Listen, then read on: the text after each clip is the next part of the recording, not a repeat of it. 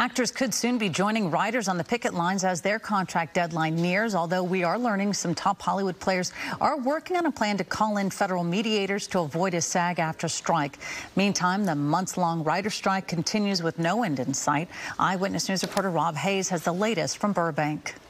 More than 2 months into the Writers Guild strike, and neither side has anything to write home about. But despite a lack of progress, WGA members and supporters still finding a reason to celebrate.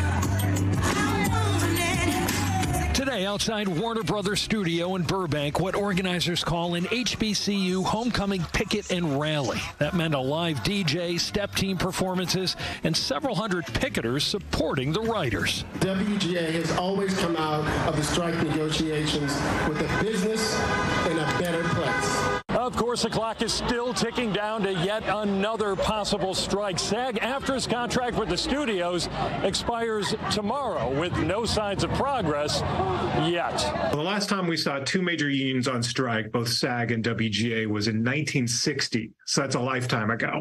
Michael Schneider is the TV editor for Variety. He says today's Hollywood is in uncharted territory, that the studios may be able to withstand a double union strike situation for a while, but not indefinitely. We may be looking at a dual strike throughout the rest of the summer into September, and that's when you may see the real urgency to sit down and really hammer out new deals. One new development, the Alliance of Motion Picture and Television Producers today asked federal mediators to step in before the Actors Union decides on a strike.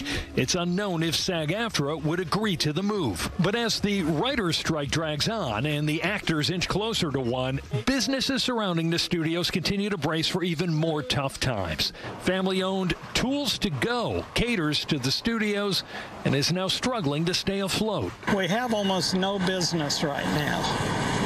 We just have to weather the storm. It's like sitting in a cave, waiting for it to end.